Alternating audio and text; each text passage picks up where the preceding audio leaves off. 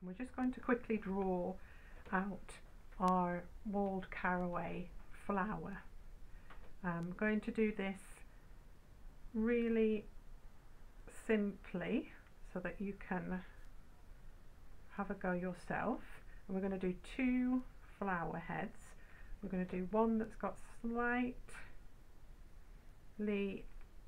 opened flower heads and one with fully open flower heads.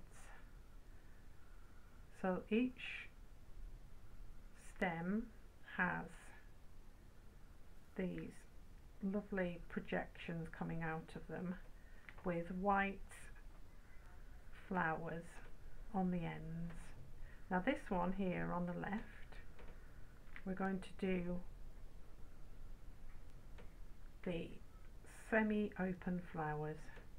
So you've got some that are almost like seed heads, and you can have multiples of those on each head. And then you've got some that are sort of half a sort of oval shape with a little, almost like a hat on really.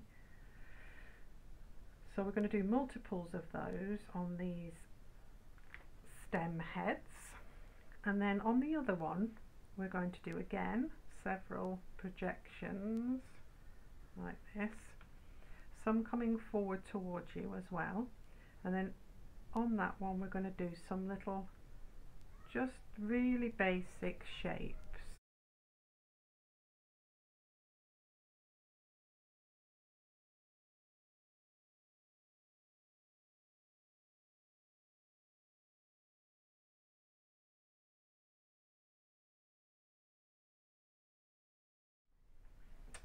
Okay, so here we are. We've got a very simple drawing of our whorled caraway, which happens to be the national flower for Carmarthenshire. So it's a very, very important flower for us here in Wales. What I recommend is that you lightly rub down your lines with your putty rubber. Okay. Do this as gently as possible so as to not to affect your watercolour paper, and rub out as much as possible without losing the information that you need.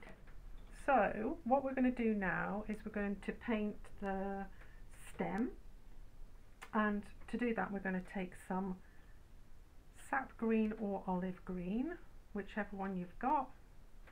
And we're going to, that's quite dark, that colour, so we're going to add a little tiny bit of cadmium yellow into it just to lighten that colour up a bit. I'm just using a small round brush here, clean water, and then I'm just going to paint the stems of my plant.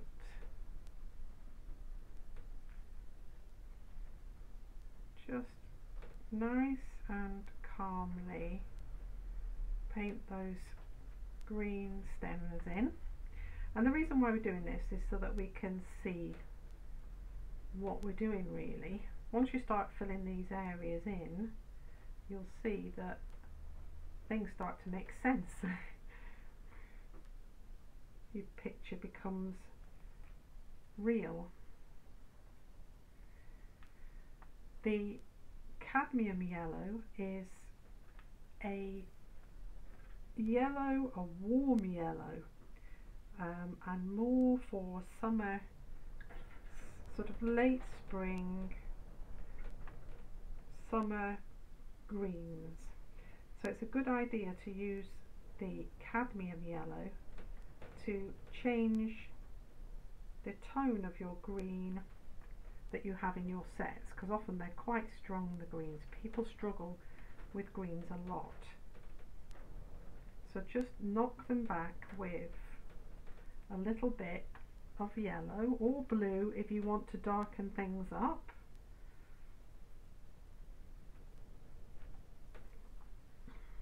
I'm working from the top to the bottom so that I don't smudge my lines of paint. I'm just gently placing this green on each leaf. If you find that you end up adding a few, then don't worry, that'll just make the picture look more realistic. And we're going to leave the leaves quite basic. You can see some of the lines are showing through, so that's why we rub out the lines to begin with. It's good that you can see that, so you can understand what I mean by just making that initial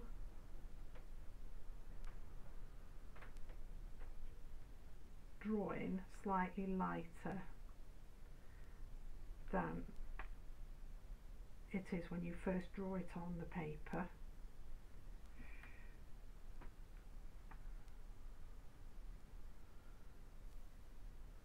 So keep painting those leaves on. If you work from the stem outwards and flick with your brush like that, you'll end up with a nice point on your leaf ends. So just work from the stem out like this, and then just lift your brush off in a flick motion, and you'll end up with a nice point. And you may find that this doesn't happen with your brush, and that would mean that your brush is a little bit too rounded. So you might want to use a brush that's got more of a point on it to get those fine ends. I'm just going to take some cadmium yellow now, and I'm just going to add a highlight on the left hand side of these stems with the yellow. Now you might not be able to see this very strongly. You can now. But this will just give your stems a little bit of a 3D feel, and make the impression of light catching those leaf ends. But just make sure you get them on the right side of the stem, but on the left hand side of the stem is where I've put them. Okay, we've also got this, that's a bit dark, add a bit of yellow. We've got these to do as well, which are the little bits of foliage coming off of the flower head. And then the projections on the flower head themselves tend to be slightly darker than the stem, and sometimes they sort of look a bit purple in colour. So paint your greens in, and I'm just going to do a little bit of the flower head, and then I'll put it on time lapse again so that you can see how it works out. I've got to keep these videos short, so a lot of it will be done in time lapse. So what I've got is a little bit of grey, Payne's grey, and I'm going to put a touch of alizarin crimson into it, so I get like a pinky grey colour. Alright, and I've got a piece of scrap paper here. I always have a piece of scrap paper, and I just test the colour out. Make sure you test it and dry it so that you can see how it looks dry. Watercolour tends to dry lighter, you see, than when it's wet. So always test it and see if the tone is right before you put it onto the plant. Okay, so into these little marks we're going to just put in slight dots like this. Just add little dots of colour to those flower heads. Really rough, Don't be too precise. If you were going to do a botanical painting, you'd take longer over this, but we're just doing quick watercolour representations of these whorled caraways. So the time that you spend on this is up to you. You can spend an hour doing this if you want to. So that's how I'm going to build up the flower heads, and to finish the flower heads themselves, once they're dry, what I will do is just take a very fine brush.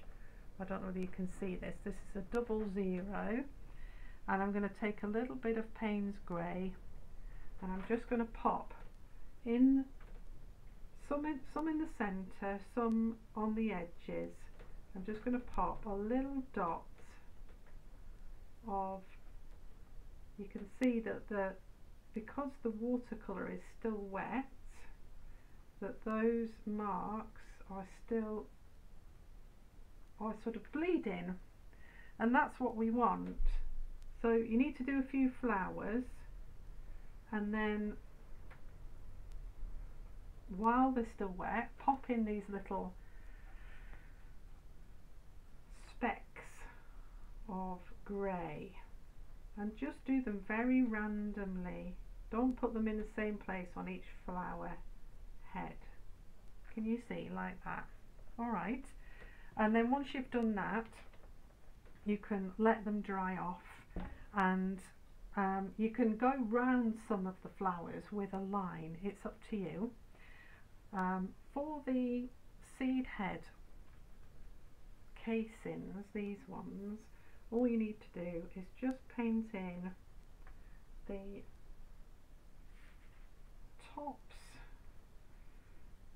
sorry, the underside in green, and the stem projections like this, each one in green, and then on the top of those marks use that pink grey colour and just pop some of that on top of those marks like that.